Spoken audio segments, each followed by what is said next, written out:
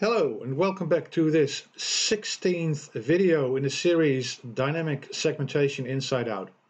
In this video I will cover how multicast traffic is handled with dynamic segmentation. If you want or need to know more about dynamic segmentation with Aruba networks, check out the playlist that contains tons of information about dynamic segmentation. So let's talk multicast. Imagine the following situation where you have a couple of end devices that want to communicate using multicast. Each device has its own tunnel with user-based tunneling.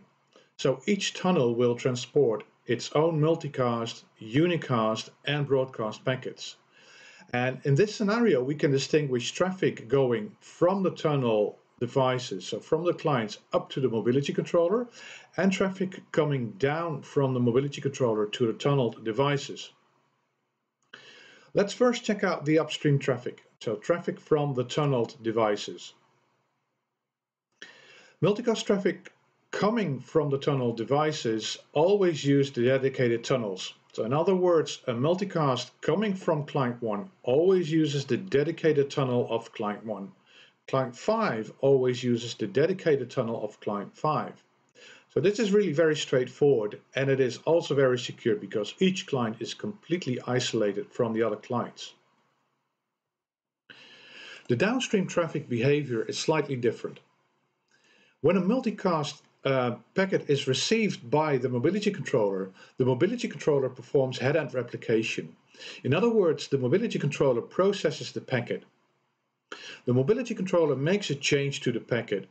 It changes the destination MAC address, which is the MAC address of the client, from a multicast MAC address to a unicast MAC address of the client. And the destination IP address remains unchanged. So normally in multicast environments, the MAC address is derived from the multicast IP address. Now with head-end replication, the mobility controller changes that MAC address. If you don't get this, don't worry, in the demonstration later on in the video it will all be clear. So the same applies for the downstream traffic as for the upstream traffic. Packets for each client are completely isolated, ensuring the maximum possible control and security. Now let's have a look at the following three scenarios that I will demonstrate. In the first scenario, I will show you a standard multicast stream between a transmitter and a receiver without using user-based tunneling. I will show you a trace that contains the multicast traffic. What you will see in there is the multicast IP and multicast MAC address. In the second scenario, I have a transmitter sitting on the underlay network. So that transmitter is not using a tunnel.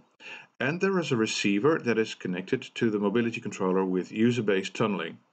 In this scenario, I will also show you a network trace and prove that the MAC address of the receiver has changed from a multicast MAC address to a unicast MAC address. And in the third scenario, I will show you two tunneled devices, one multicast transmitter and one multicast receiver, and also showing the trace with the converted MAC addresses. Each scenario requires some reconfiguration of the clients and ports. That's because of the authentication function that will be used with user-based tunneling. And I will skip that reconfiguration because I've already demonstrated the configuration of user-based tunneling at large in earlier videos. Okay, first scenario. Let me first show you the switch configuration. Both clients are connected to a port that is a member of VLAN 120, and each client is on a different switch, and both switches are connected with a trunk link allowing VLAN 120. I've got IGP snooping configured. Let me show you that configuration running on VLAN 120, also on the other one. And I can also show you the status of IGMP for VLAN 120.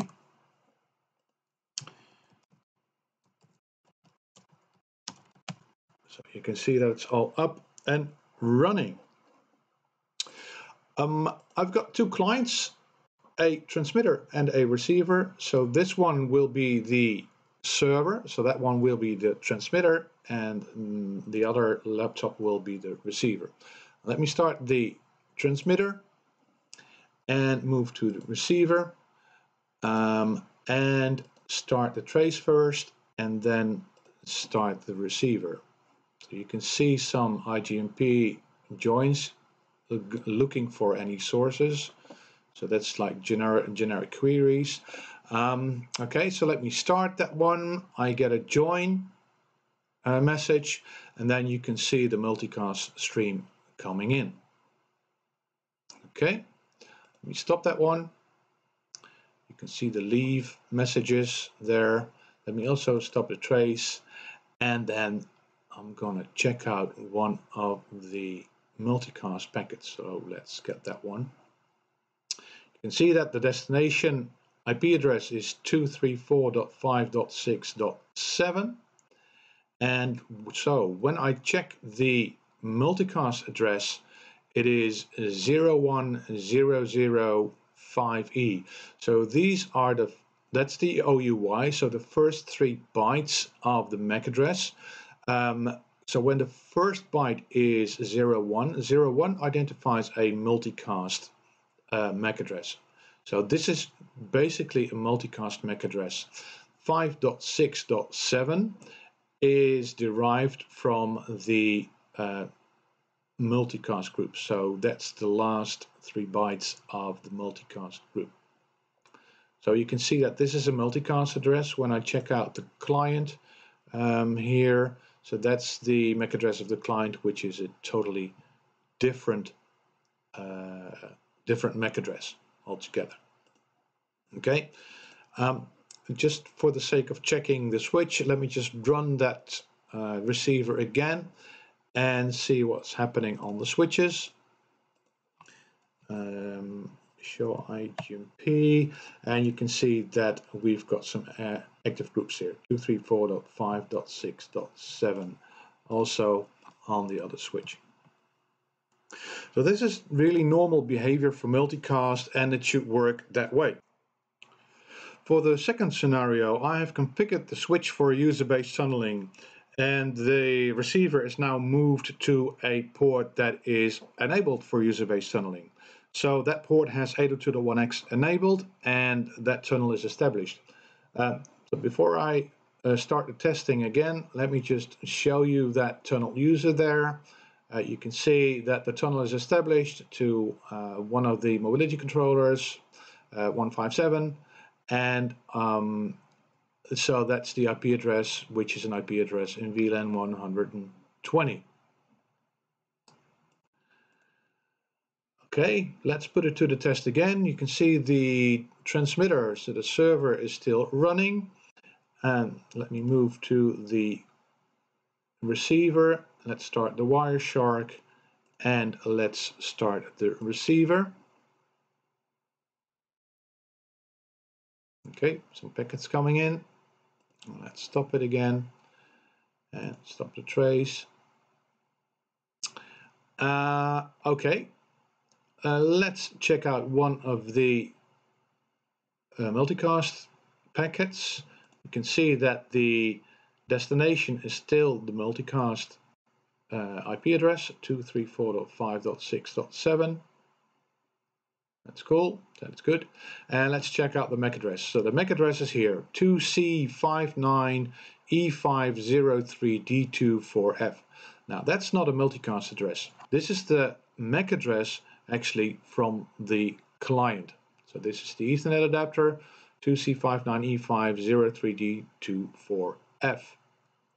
So what that means is that the mobility controller performs that head-end replication. So it converts the multicast MAC address to the unicast MAC address and just unicasts that packet back to the client. Now for the third scenario, I have configured the port that connects to the multicast transmitter for user-based tunneling, and that client has now been authenticated.